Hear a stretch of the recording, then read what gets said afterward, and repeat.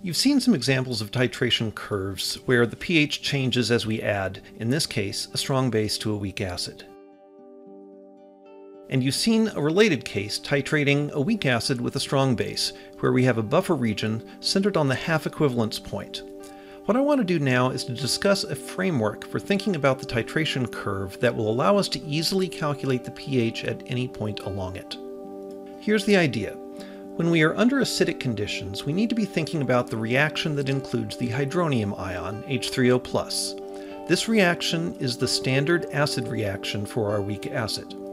When we are under basic conditions, we need to be thinking about the reaction that includes the hydroxide ion, OH-. This reaction is the standard base reaction for our conjugate base of our weak acid. Remember that the Kb for our conjugate base is Kw divided by the Ka for our acid. So when we are below a pH of 7, we use the acid reaction, and when we are above a pH of 7, we use the base reaction. Whichever reaction we are using, we set up our shifted initial conditions for the equilibrium such that the hydronium and the hydroxide ion concentrations are 0, and start the calculation from there. Let's see how this works. For our starting point, it's pretty simple. We are starting out with just the acetic acid and no hydronium or acetate, and we do our usual ice table. It's when we start adding some base that the perspective I am describing starts to kick in. Remember that we have to take dilution into account, so we should be tracking the number of moles of the substances involved rather than the concentrations. Let's start by looking at what happens when we add 5 milliliters of our base. That's adding 5 times 10 to the negative 4th moles of sodium hydroxide. But our reaction doesn't have sodium hydroxide in it, so what are we going to do with it? Well, which element in the reaction is the one that the hydroxide will react with? Remember, we are leaving our hydronium ion concentration at 0 for our shifted initial conditions, so there are really only two choices, water and acetic acid. And acetic acid is a stronger acid than water, so hydroxide will pull a hydrogen off of that. But look closely at what that means. It means we are converting some of the acetic acid into the acetate ion. How much? Well, however much base we added, 5 times 10 to the negative 4th moles. This uses up all of the hydroxide that we added. So now we only have to worry about the main acid reaction. We divide these conditions by our diluted volume, 25 plus 5 milliliters, to get our initial concentrations. And then we can solve for the equilibrium conditions using either an ice table or the Henderson-Hasselbalch equation.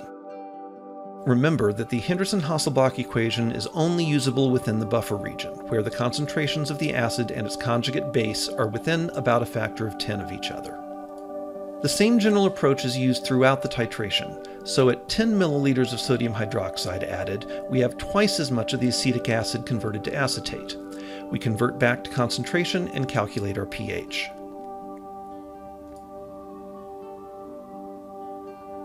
This continues right up to the equivalence point, as long as you remember that once the concentrations get far enough apart, you need to use an ice table instead of the Henderson-Hasselbalch equation.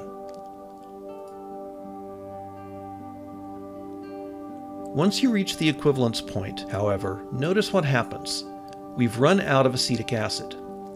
That means we now need to deal with the standard base reaction for the acetate ion, not the acid reaction of acetic acid. We calculate our concentrations, plug them into an ice table, and solve for X, and then solve for the pH. Finally, let's see what happens as we move past the equivalence point. Let's just go 1 more milliliter of sodium hydroxide. We no longer have any acetic acid to pull hydrogens off of, so now we need to track the excess hydroxide. We convert to concentrations, we update our ice table, and notice something. The excess hydroxide now has an X that we are neglecting because it is probably too small to make a difference. This means our pH is going to depend only on how much excess hydroxide there is. We update our calculations to find that X is 1.45 times 10 to the negative 8th. This value is not our hydroxide ion concentration. It is the concentration of undissociated acetic acid. So we have now confirmed that it was valid to neglect X in our ice table. To get our pOH, we just use the excess strong base concentration, which lets us calculate our pH. Going deeper past the equivalence point doesn't change any of this approach. All you have to do is look at the amount of excess strong base, and it's worth noting that if all you care about is the pH, you don't even need to do the ice table. Once you have the excess amount of base determined, that's all you need. So that is calculating the pH along a titration curve. The general principles are: write down the standard acid reaction and the standard base reaction for the conjugate. Determine the equilibrium constants for both reactions. Determine the starting number of moles before adding anything. Determine the number of moles of the strong base, or acid, that you have added for the point you are calculating. Use that added amount to react with the starting acid or base to get your shifted initial conditions. Be sure to convert to concentration using the new total volume. Compare the concentration of the acid and its conjugate base. If they're between 1 to 9 and 9 to 1, use the Henderson-Hasselbalch equation. If you have some of each, but the ratio is too big, make an ice table. If you're at the equivalence point, use the conjugate's standard base, or acid, reaction. And if you're past the equivalence point, just look at the excess base, or acid.